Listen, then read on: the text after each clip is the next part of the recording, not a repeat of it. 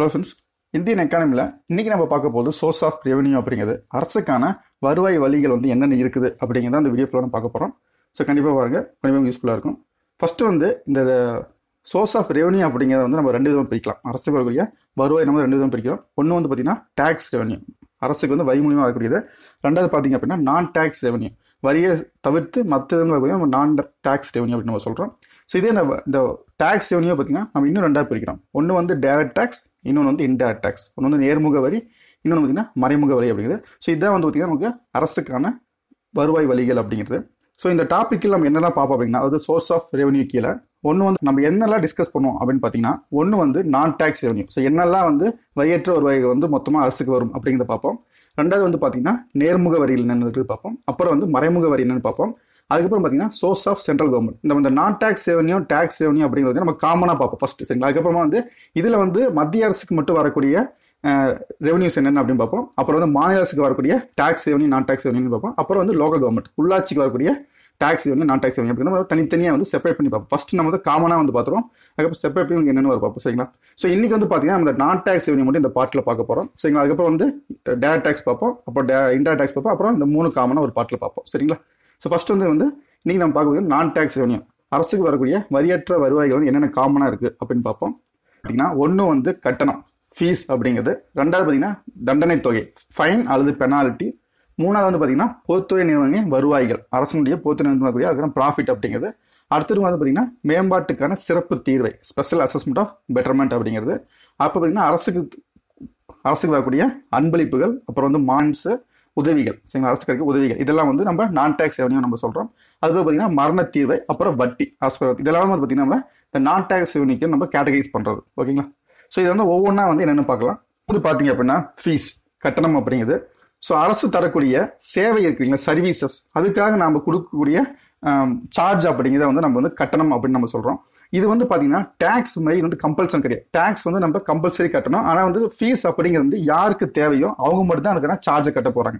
இப்போ உதாரணத்துக்கு வந்து பார்த்தீங்க அப்படின்னா நம்ம வந்து பாஸ்போர்ட் வேணும் அப்படின்னா நம்ம என்ன பண்ணுவோம்னா பாஸ்போர்ட்டுக்காக நம்ம அப்ளிகேஷன் ஃபீஸ் போகிறோம் இல்லையா. ஸோ இது வந்து நம்ம சென்ட்ரல் கவர்மெண்ட் கொடுக்கக்கூடிய ஃபீஸ் அப்படிங்கிறது. அதே சமயம் டிரைவிங் லைசன்ஸ்க்கு தான் நம்ம ஸ்டேட் கவர்மெண்ட்டுக்கு நம்ம ஃபீஸ் கட்டுவோம் இல்லைங்க.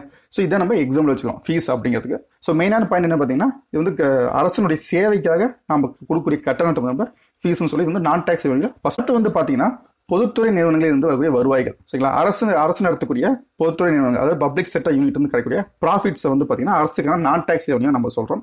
ப்ராஃபிட் ஆஃப் பப்ளிக் செக்டர் அப்படிங்கிறது. இது வந்து என்ன, அரசு வந்து மக்களுடைய தேவைக்காக வந்து பயன்படுத்திக்க முடியும். உதாரணத்துக்கு வந்து பார்த்தீங்கன்னா என்எல்சி, பாரத் பெட்ரோலியம் கார்பரேஷன் இருக்குது. அப்புறம் உங்களுக்கு வந்து தமிழ்நாடு கவர்மெண்ட் ஆவின் இருக்குது, பிஎஸ்என்எல்ஸ் இருக்குது. ஸோ இது எல்லாமே பார்த்தீங்கன்னா அரசு நிறுவனங்கள். ஸோ இது வந்து கிடைக்கக்கூடிய ப்ராஃபிட் அப்படிங்கிறது வந்து அரசுக்கு வந்து போகுது. இது வந்து நான் டேக்ஸ் ரெவன்யூ நம்ம சொல்கிறோம், சரிங்களா. பொதுத்துறை நிறுவனம் வருவாய்கள் அப்படிங்கிறது, ப்ராஃபிட், டிவிடெண்ட் எல்லாமே இதில் சேரும். அடுத்து வந்து பார்த்தீங்கன்னா அரசு வந்து அவனுடைய சட்டத்தை மீறப்போ வந்து என்னன்னா அதுக்காக போடக்கூடியது அப்படின்னா ஃபைன் அப்படிங்கிறது. Fine is a penalty imposed on an individual for violation of law. So லாவை வந்து ஒருத்தர் வயலேட் பண்ணுறப்போ அவர் மேலே போடக்கூடியது அப்படின்னா அந்த ஃபைன் சொல்லுவோம், அது பெனால்ட்டின்னு நம்ம சொல்கிறோம். ஸோ உதாரணத்துக்கு வந்து பார்த்தீங்க அப்படின்னா இப்போ நம்ம வந்து இன்கம் டேக்ஸ் கட்டணும். ஸோ அது குறிப்பிட்ட தேதியில் கட்டாமல் லேட்டாக கட்டணும் அப்படின்னா அதுக்கான ஒரு ஃபைன் போடுறாங்க இல்லைங்களா. ஸோ அதை வந்து நம்ம வந்து அந்த எக்ஸாம்பிள் சொல்கிறோம். அதேமாதிரி வந்து நம்ம டிராஃபிக் ரூல்ஸை வயலேட் பண்ணுறப்போ நமக்கு அதுக்கு வந்து சார்ஜ் பண்ணுறாங்க இல்லையா. ஸோ இதுவும் நம்ம வந்து ஃபைன் சொல்லுவோம். இப்போ இது வந்து பார்த்தீங்கன்னா நமக்கு வந்து ஸ்டேட் கவர்மெண்ட்டுக்கு போகும். நம்ம டிராஃபிக் ரூல்ஸ் வயலேட் பண்ணி கட்டக்கூடிய சார்ஜ் அப்படிங்கிறது, தண்டனை தொகை அப்படிங்கிறது ஸ்டேட் கவர்மெண்ட்டுக்கு போகும். அதே சமயம் வந்து நம்ம வந்து இன்கம் டேக்ஸுக்கு நம்ம லேட்டாக கட்டி நம்ம ஃபைன் கட்டணும் அப்படின்னா அது வந்து பார்த்தீங்க அப்படின்னா சென்ட்ரல் கவர்மெண்ட்டுக்கு போகக்கூடிய இன்கமாக இருக்கும் நான் டேக்ஸ் ரெவன்யூவில். ஸோ அடுத்து வந்து பார்த்தீங்கன்னா மேம்பாட்டுக்கான சிறப்பு தீர்வைகள் அப்படிங்கிறது. ஸோ இது என்ன அப்படின்னா அரசு வந்து என்னன்னா ஒரு குறிப்பிட்ட இடத்துல மேற்கொள்ளக்கூடிய ஒரு வளர்ச்சி திட்டத்துக்கு வந்து அந்த பகுதியில் கூடிய மக்களுக்கு போடக்கூடியது அப்படிங்கிறத வந்து இந்த மேம்பாட்டுக்கான சிறப்பு தீர்வுகள் அப்படிங்கிறது. இப்போ உதாரணத்துக்கு வந்து பார்த்தீங்க அப்படின்னா அரசு வந்து ரோடு போடுறாங்க, சரிங்களா. ஒரு குறிப்பிட்ட பகுதியில் ரோடு போடுறாங்க, இல்லை ஏர்போர்ட் கொண்டு வராங்க, ஒரு ரயில்வே ஸ்டேஷன் வருது, மெட்ரோ வருது. இதெல்லாம் வரப்போ என்னன்னா அந்த லேண்டினுடைய வேல்யூ, அதை சுற்றி இருக்கக்கூடிய லேண்டு ப்ராப்பர்ட்டியோட வேல்யூ வந்து இன்க்ரீஸ் ஆகும் உங்களுக்கு. ஸோ அதுக்கு வந்து என்ன பண்ணுறாங்கன்னா அரசு இந்த மாதிரி ஒரு அமௌண்ட் வந்து போடுவாங்க, சரிங்களா. சட்டம் இது வந்து என்ன எல்லாத்துக்கும் போட மாட்டாங்க, அந்த குறிப்பிட்ட பகுதிக்கு மட்டும் தான் போடப்படும், சரிங்களா. அரசு மேற்கொண்ட பொது திட்டத்துக்காக அப்பகுதியின் மீது விதிக்கப்படுவது. இப்போ உதாரணத்துக்கு வந்து பார்த்தீங்க அப்படின்னா இங்கே போட்டிருப்பேன் நான். ஸோ கன்ஸ்ட்ரக்ஷன், ரோடு கன்ஸ்ட்ரக்ஷன் பண்ண என்னன்னா அங்கே இருக்கக்கூடிய மக்களுக்கு வந்து அந்த ப்ராப்பர்ட்டி வேல்யூ இன்க்ரீஸ் ஆகுது, அதுக்காக போடப்படும். இல்லை இன்னொரு பாயிண்ட் என்னன்னு பார்த்தீங்க அப்படின்னா இந்த சிறப்பு தீர்வை அப்படிங்கிறது இன்னொரு நேம் இருக்கு, VCF அப்படின்னு சொல்லுவோம். அதாவது வேல்யூ கேப்சரிங் ஃபைனான்ஸ் அப்படிங்க இதை பாயிண்ட் நான் வச்சுக்கோங்க சரிங்களா. சில சமயம் இப்படி கொடுத்துக்கலாம் உங்களுக்கு. இதுக்கு இன்னொரு கான்செப்ட் வந்து பார்த்தீங்கன்னா வேல்யூ கேப்சரிங் ஃபைனான்ஸ் அப்படிங்கிறது. ஸோ அரசு வந்து ஒரு இன்ஃப்ராஸ்ட்ரக்சர் டெவலப்மெண்ட் கொண்டு வரும்போது அந்த பகுதியில் கூடிய டெவலப்மெண்ட் அதிகமாகிறதுனால வேல்யூ அதிகமாகனால அந்த ஒரு இதை வந்து அரசு வந்து ஒரு கெயின் பண்ணிக்கிறாங்க அந்த வேல்யூ இன்க்ரீஸ் ஆகுதுலேருந்து. ஸோ அதுக்கு வந்து வேல்யூ கேப்சரிங் ஃபைனான்ஸ் அப்படின்னு இதுக்கு இன்னொரு நேம். அடுத்து வந்து பார்த்தீங்கன்னா கிஃப்ட்ஸ், கிராண்ட்ஸ் அண்ட் எய்ட் சரிங்களா. அன்பளிப்புகள், மானியங்கள் மற்றும் உதவிகள். ஸோ இதெல்லாம் பார்த்தீங்கன்னா நமக்கு நான் டேக்ஸ் ரெவன்யூ வருது. இப்போ வந்து என்ன ஒரு அரசு இன்னொரு அரசு கொடுக்கக்கூடிய மானியம் கிராண்ட்ஸ் வந்து பார்த்தீங்கன்னா இப்போ உதாரணத்துக்கு வந்து இப்போ சென்ட்ரல் கவர்மெண்ட் இருக்காங்க, அவங்க வந்து ஸ்டேட் கவர்மெண்ட் கொடுப்பாங்க. அதே மாதிரியே லோக்கல் பாடிஸும் கொடுப்பாங்க. சென்ட்ரல் கவர்மெண்ட் டேரக்டாக லோக்கல் பாடிஸும் கொடுக்க முடியும். அது போக ஸ்டேட் கவர்மெண்ட்டுக்கும் பார்த்தீங்கன்னா லோக்கல் பாடிஸ் கொடுப்பாங்க சரிங்களா, கிராண்ட்ஸ் கொடுப்பாங்க.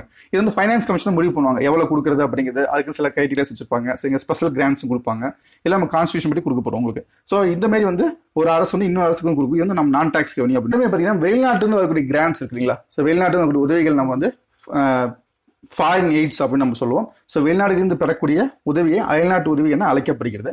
இல்லை முக்கியமாக வந்து பார்த்தீங்கன்னா இப்போ உதவி அப்படிங்கிறது வந்து நமக்கு வந்து மணியாக மட்டும் இருக்கணும் அவசியம் இல்லை சரிங்களா. அது வந்து மணியாக இருக்கலாம், இல்லை எனி ஒரு மெடிக்கல் சரிங்களா, மெடிக்கல் சம்மந்த ஏதாவது ஹெல்ப் பண்ணலாம். இப்போ டிசீஸ் ஸ்ப்ரெட் ஆகிட்டு இருக்குது அப்படின்னா அதுக்கு சம்மந்த மெடிக்கல் ஹெல்ப் பண்ணுறது, இல்லை டெக்னாலஜி ட்ரான்ஸ்ஃபர் பண்ணுறது சரிங்களா.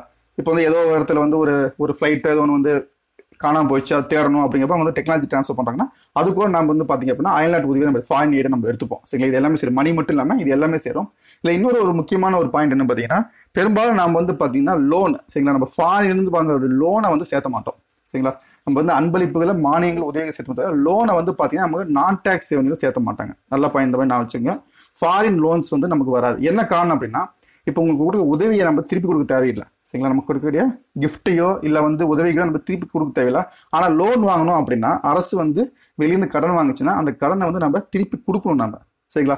ஸோ அப்படிங்கிறப்ப வந்து பார்த்தீங்க அப்படின்னா இது வந்து நமக்கு வந்து ரெவன்யூல சேர்த்த மாட்டாங்க சரிங்களா. இந்த நான் வச்சுங்க அரசு வாங்கக்கூடிய பாரோயிங், அரசு வாங்கக்கூடிய கடன்கள் வந்து நமக்கு வந்து நான் டேக்ஸ் ரெவன்யூல வராது சரிங்களா. இந்த பாயிண்ட் வந்து நான் வச்சுங்க. ஏன்னா உங்களுக்கு கொடுப்பாங்க நான் டேக்ஸ் ரெவன்யூல இதில் எதெல்லாம் இல்லைன்னு கொடுக்குறப்ப ஃபாரின் லோன் கண்டிப்பாக இருக்கும். ஸோ அதனால நான் வச்சுங்க ஃபாரின் வாங்கக்கூடிய லோன்ஸ் அப்படிங்கிறது கிடையாது சரிங்களா. ஜென்ரலாகவே லோன்ஸ் வராது, ஃபாரின் லோன்ஸ் வராது. அடுத்து வந்து பார்த்தீங்கன்னா மரண தீர்வை. இப்போ வந்து ஒரு குறிப்பிட்ட ஒருத்தர் வந்து அவருக்கு வாரிசு சரிங்களா, அவருக்கு வாரிசோ இல்லை வந்து உயிரோ எழுதாம விட்டார் அப்படின்னா அந்த சொத்து அரசாங்கத்துக்கு போகிறது அப்படிங்கிறது வந்து மரண தீர்வை அப்படிங்கிறது. ஒருவர் வந்து வாரிசு இல்லாமலோ அல்லது உயிர் ஏற்படுத்தாமலோ மரணம் அடைந்தால் அவர் மரணத்துக்கு பிறகு விட்டு சென்ற உடைமைகளை அரசு எடுத்துக்கொள்ளுது சரிங்களா. இதான் வந்து நமக்கு வந்து மரண தீர்வை அப்படிங்கிறது. ஸோ இது வந்து பார்த்தீங்கன்னா நமக்கு நான் டேக்ஸ் ரெவன்யூல வரக்கூடிய ஒன்று தான். ஸோ அடுத்து வந்து பார்த்தீங்க அப்படின்னா இன்ட்ரெஸ்ட். அரசு பார்த்தீங்கன்னா இன்ட்ரெஸ்ட் வட்டி அப்படிங்கிறது. இப்போ அரசு கொடுக்கக்கூடிய கடனுக்கு வந்து அரசுக்கு கிடைக்கக்கூடிய வட்டி இருக்கு பார்த்தீங்களா, இதையும் நம்ம நான் டேக்ஸ் ரெவன்யூ சேர்த்து வச்சுக்கலாம். இப்போ அரசு வந்து பார்த்தீங்க அப்படின்னா மணியை வந்து எக்ஸ்டர்னல் அண்ட் இன்டர்னல் பாரோவர்ஸ் கொடுப்பாங்க சரிங்களா. இப்போ எக்ஸ்டர்னல் அப்படின்னா வந்து நாட்டுக்கு வெளியேக்கும் கொடுக்குறது நம்ம எக்ஸ்டர்னல் பாரோவர்ஸ் சொல்லுவோம். ஸோ நான் உள்நாட்டில் கொடுக்குறது நம்ம இன்டர்னல் பாரோவர்ஸ் சொல்லுவோம். இப்போ இன்டர்னல் பாரோவர்ஸ் வந்து யார் யார் பார்த்தீங்கன்னா இப்போ ஸ்டேட் கவர்மெண்ட் கொடுக்குறது, இல்லை யூனியன் இல்லை வந்து பிரைவேட் கம்பெனிஸ் கொடுக்குறது, இல்லை ஜென்ரல் பப்ளிக் கொடுக்குது. இது எல்லாமே வந்து பார்த்தீங்கன்னா நம்ம வந்து இன்டர்னல் பாரோவர்ஸ் நம்ம சொல்லுவோம். ஸோ எக்ஸ்டர்னல் பாரோவர்ஸ்னா வந்து அதர் கண்ட்ரீஸுக்கோ இல்லை அதர் ஃபாரின் ஆர்கனைசேஷன் நம்ம கொடுக்குறது அப்படிங்கிற நம்ம எக்ஸ்டர்னல் பாரோவிங் சொல்லுவோம், பாரோவர்ஸ் சொல்லுவோம்.